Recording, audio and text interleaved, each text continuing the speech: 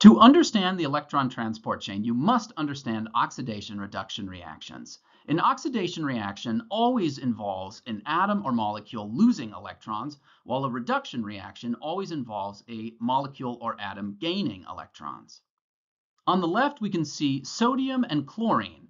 Sodium has electrons highlighted in red, while chlorine has electrons highlighted in blue.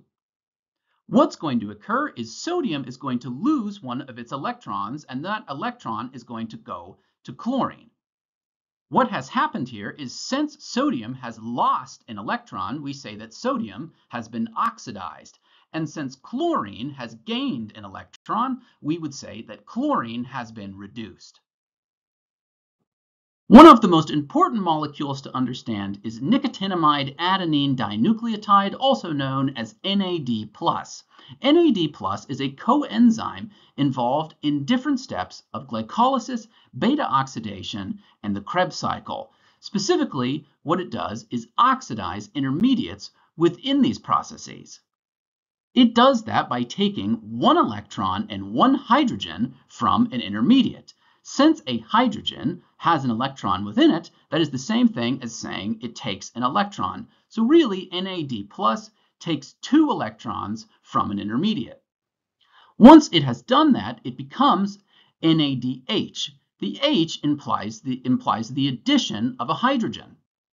Here you can see NAD+ only has one hydrogen, and once it becomes NADH, it has an additional hydrogen. And you will also notice that the molecule is no longer positive, which means that additionally it gained another electron. Throughout glycolysis, which happens in the cytosol, beta oxidation, which happens in the matrix of the mitochondria, and the Krebs cycle, which happens in the matrix of the mitochondria, lots of NADH is created. And ultimately, almost all of this NADH is going to exist in the matrix of the mitochondria. You must remember that NADH is really a transporter of electrons, and these electrons are going to serve as a fuel for the electron transport chain. Each mitochondria has an outer membrane and an inner membrane. Between the outer and inner membrane is what's known as the intermembrane space. Embedded into the inner membrane are four protein complexes, and those four protein complexes together are called the electron transport chain. Now, there is only one electron transport chain shown in this image, but there would be many of these embedded throughout the inner membrane of this one mitochondrion. Here we can see one electron transport chain within the inner membrane of one mitochondrion. Within the matrix, there are many NADH molecules which were gained from glycolysis, beta oxidation, and the Krebs cycle, also known as the citric acid cycle. Each of these NADH molecules is going to go to the first complex, or complex 1, of the electron transport chain. And what complex 1 will do is oxidize NADH back to NAD+. This means within complex 1 of the electron transport chain, there are now two electrons. If you remember, within NADH, there is one electron and then a hydrogen, which has an electron within it. What complex 1 does is it takes the one electron plus the additional electron from the hydrogen, and it leaves the remainder of the hydrogen, which is now a hydrogen ion, or a proton as it is sometimes called, within the matrix.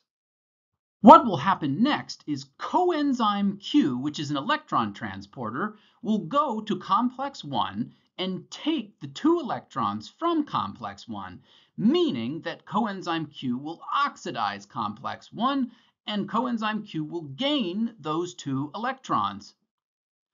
When coenzyme Q oxidizes complex 1, this releases a type of energy that complex 1 uses to take four hydrogen ions from the matrix and pump them into the intermembrane space. What will happen next is coenzyme Q will go over to complex 3 of the electron transport chain, and complex 3 will oxidize coenzyme Q, meaning the two electrons will be removed from coenzyme Q and now be within complex 3. Next, cytochrome C, which is an electron carrier, will go to complex 3. And what it will do to complex 3 is oxidize it, meaning that complex 3 will lose its 2 electrons while cytochrome C gains those 2 electrons. Cytochrome C, oxidizing complex 3, releases energy that complex 3 uses to pump 4 hydrogen ions from the matrix into the inner membrane space. Now, cytochrome C will go to the 4th and final complex of the electron transport chain. And what will happen is the 4th complex of the electron transport chain will oxidize cytochrome C, meaning the 2 electrons will be lost from cytochrome C and gained by complex 4. Next, you will see the role that oxygen plays within our cells. What will happen is that an atom of oxygen will go to the 4th complex of the electron transport chain. Oxygen atoms have a very high affinity for electrons, which means that the oxygen atom will oxidize complex 4. This means that complex 4 will lose these 2 electrons while the oxygen atom will gain those 2 electrons. Now this oxygen atom has 2 extra negatively charged electrons, giving it a negative charge. What it can do now is combine with 2 hydrogen ions, which have each a positive charge, and this creates 1 molecule of water, which is the primary byproduct of the electron transport chain. When this oxygen atom oxidizes complex 4, that also releases energy that complex 4 uses to pump 2 hydrogen ions from the matrix into the intermembrane space. The reason that complex 2 was not discussed is because the electrons from NADH have nothing to do with complex 2. Complex 2 is actually an enzyme within the Krebs cycle or citric acid cycle. And what it does is it oxidizes an intermediate within the Krebs cycle, and in doing so, turns FAD, which is very similar to NAD+, into FADH2, which is very similar to NADH.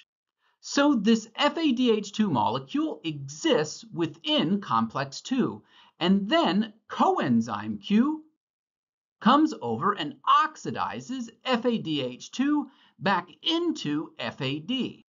This means coenzyme Q takes the electrons, 2 electrons, from FADH2, then brings those electrons to complex 3, and then the electrons travel down the electron transport chain in the exact same fashion as the electrons from NADH.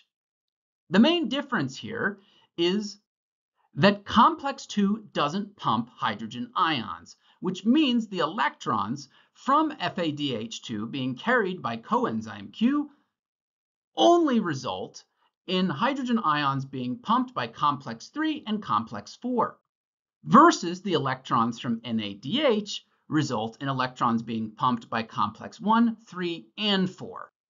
Taken as a whole, this means the electrons from NADH result in more hydrogen ions being pumped from the matrix into the intermembrane space compared to the electrons from FADH2. The big picture here is, no matter whether the electrons come from NADH or FADH, what those electrons are going to do is allow for oxidation reactions in different parts of the electron transport chain. And those oxidation reactions release energy, which allow for the different complexes to pump hydrogen ions from the matrix into the intermembrane space. As the electron transport chain continues to work, the number of hydrogen ions within the intermembrane space will continue to rise. Proportionally, the number of hydrogen ions within the matrix will become less. Additionally, hydrogen ions have a positive charge. What this results in is the intermembrane space having a slight positive charge to it, and the matrix having a slight negative charge to it. This results in 2 reasons why hydrogen ions want to move from the intermembrane space through the inner membrane back into the matrix. 1, there is a diffusion gradient for these hydrogen ions. The concentration of hydrogen ions is higher in the intermembrane space than it is within the matrix. 2, the matrix has a slight negative charge to it, meaning it pulls positively charged ions like hydrogen ions towards it. So for these two reasons, hydrogen ions want to move from the intermembrane space through the inner membrane back into the matrix, but they can't because the inner membrane is made up largely of nonpolar fatty acids, which reject positively charged ions like hydrogen ions. Luckily, there's another option. There is a large protein called ATP synthase embedded in the inner membrane. And what ATP synthase serves as is a means for hydrogen ions to move from the intermembrane space back into the matrix. As these hydrogen ions move from the intermembrane space through ATP synthase back into the matrix, that causes ATP synthase to rotate. The movement of hydrogen ions through ATP synthase releases somewhat of an energy that allows it to rotate. And through that rotation, ATP synthase phosphorylates ADP back to ATP. This process of creating ATP in the mitochondria using the electron transport chain is known as oxidative phosphorylation. A series of oxidation reactions allows for a hydrogen ion gradient to be established that then allows for the phosphorylation of ADP back to ATP. If there are other videos you'd like to see related to metabolism or other topics within physiology, please let me know.